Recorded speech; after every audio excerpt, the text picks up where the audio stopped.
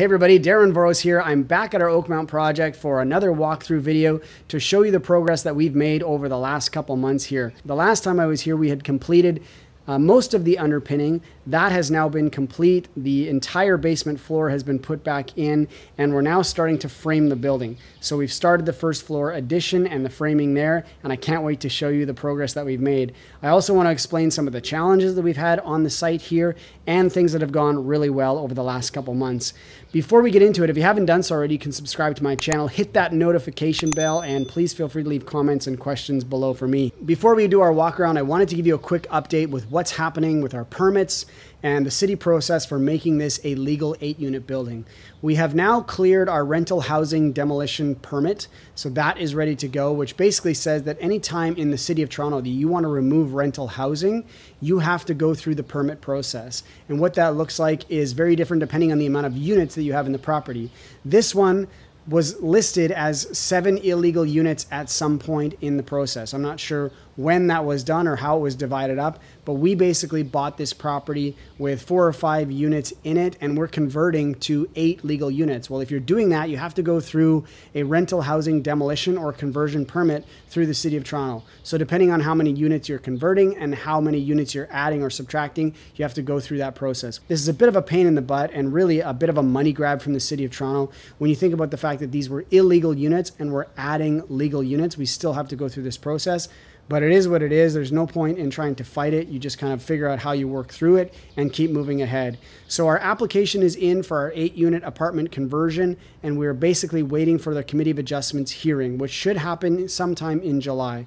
We're expecting that the full support of the planning department on our application. So really, we don't foresee, knock on wood, any issue getting past our committee approval. Once we get past the appeal period, we will then have the opportunity to apply for building permits for the 8-unit dwelling that we have here, and then we will be able to complete the project. Right now, we're working under a single-family dwelling permit, which is why we're allowed to do our underpinning, our addition, and our first floor framing, and then we're going to have to stop and wait for our approval for the 8 units before we can move any further. So I wanted to show you that and what's been happening there and the progress that's been made here over the last couple months. So the last time I was here, we had removed the back wall, but you can see we've gone even that much further now, where this was where the old pocket door was. That's all been removed, and as you can see, we're now starting to frame the first floor addition.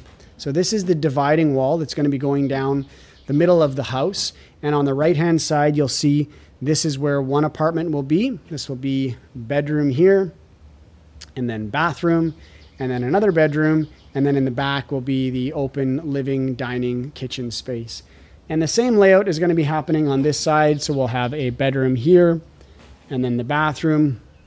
As you can see, the basement door has been removed, and then another bedroom, and then the living room, dining room, kitchen space. So it's really starting to come together, and you're really starting to see how these units are going to be laid out. As you may have noticed right away, the staircase is gone. So this is the staircase that was leading all the way up to the 3rd floor. We've removed that because there's a ton of weight on the stairs. In order to be able to frame out the first floor, we had to remove those stairs. In order to be able to frame the 2nd floor, we're also going to have to remove that bump out, and so that we can frame all the way across that opening as well. So the stairs have come out, so we really only have access to the 1st floor now and to the basement, but that's fine. As you'll see, we're moving forward with the framing of the main floor.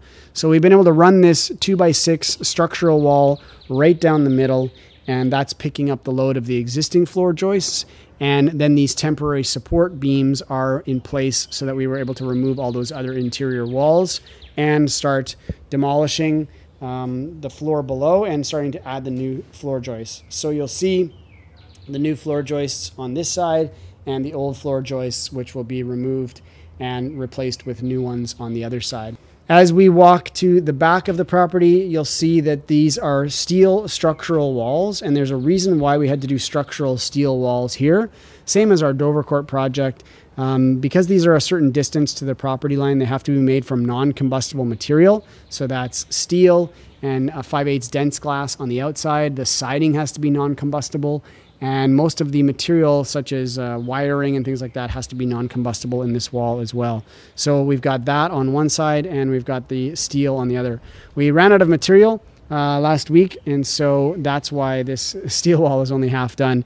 And this has been a huge challenge on the job sites right now, keeping up with the demand for material and getting it on site on time. So you'll see here the 9.5-inch TGIs. These are the floor joists, and the reason why we're able to use 9.5 TGIs is because we are basically got this support wall right down the middle, and the joists only need to span half the house. So they don't need to be as big as our Dovercourt project, which is a clear span. So out the back, you'll see that the walkout is now done and the stairs are in.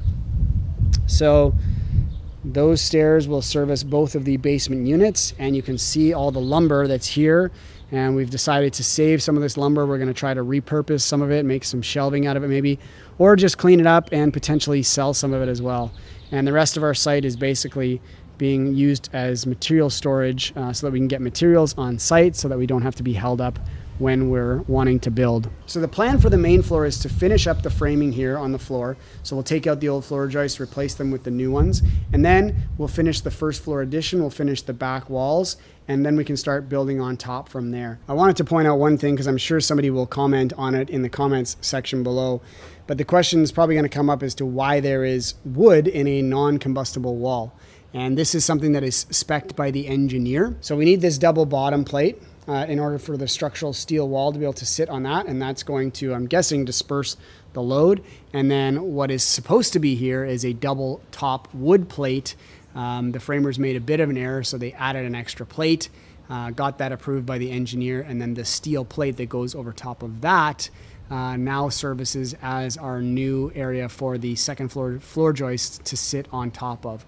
But what that allows them to do is continue to nail everything together with that steel plate. Their nailer will go right through and hit in the wood below. So instead of everything having to be screwed together, we can still use nails to complete this. I wanted to also point out something about these steel studs, and that's that in normal times, steel studs or structural steel studs are about 3 times the cost of a wood stud.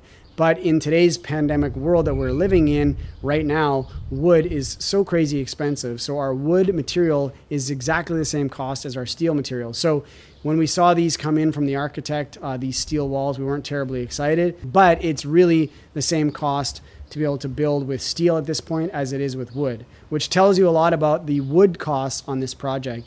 In our budget, we had about $30,000 of material for this site. Our costs on our material are going to be about 3 times that. So they're probably going to be around $80,000 or $90,000 for wood.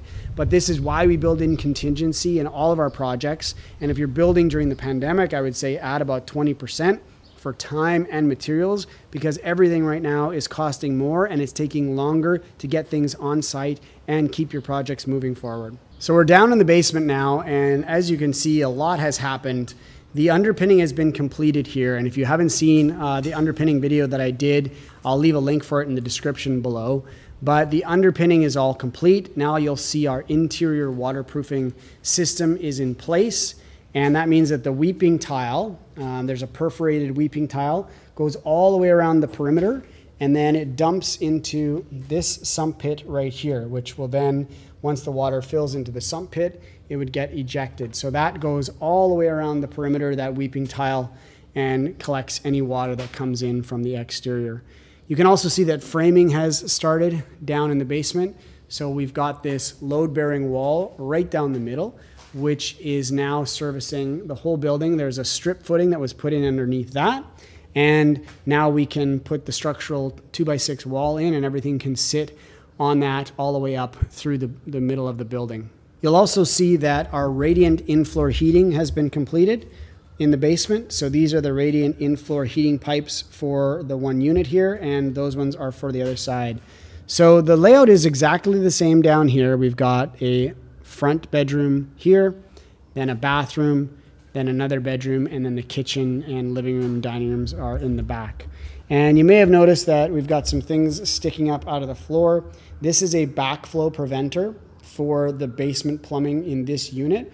So all of these plumbing fixtures will flow through this backflow valve. So if there was ever a backup on the sewer, this would protect all of the basement unit. So there's really no chance for a sewer backup on this unit because of that backflow valve. And there's one on this side, and there's also one on the other side, which is kind of buried there. So if you're doing new construction or if you're doing renovation, I highly recommend those backflow valves, and they are code in some municipalities. The last time that I was here, the foundation walls had not been extended. So you can see now very clearly where this is the old section that is brick.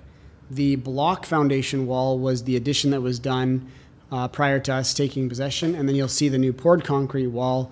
That was the addition that we did. So not a huge addition here, really only about 12 feet that we added to the foundation. And the reason the waterproofing stops there is that the waterproofing is done on the outside with the new addition. You'll see this 6-inch concrete curb, and what that does is it allows our back wall to sit on that curb and also gives us a bit of separation between the outside and the inside, so that if water or snow builds up in that back section, it doesn't leak into the basement. So that's why that's there, and the back wall will sit on that concrete curb. In terms of the rest of the house, off the back, it hasn't really changed all that much.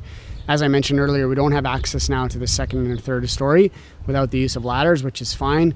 We'll build up the first floor and we'll probably put the temp stairs in so that we can access the second floor and third floor. And at this point, once we get our approval from the city for our 8 units, we'll take the entire third story off and we'll complete the framing for the building, but we have to wait until that's ready to do that. So we're continuing to move forward here at our project at Oakmount while we wait for our application for our 8-unit building to be heard at the Committee of Adjustments. I hope you guys enjoyed the walk around and what's been happening here over the last couple months. If you have, do me a favor, go ahead and hit that like button below. You can also subscribe to my channel, hit that notification bell, and please feel free to leave comments and questions below for me. You can also follow me on Facebook, Instagram, or check out my website at darrenvoros.com. In the comments section below, I'd love to hear your questions. I'd also love to hear if you've got a renovation project underway right now. I'd love to hear how the budget's going, your timelines are going, and if you have to go through any sort of municipal application or any approval, what that looks like in your municipality. And with that, I'll say thank you guys so much for watching. I wish you the best of success on your real estate investing journey, and I look forward to hearing your success stories very soon.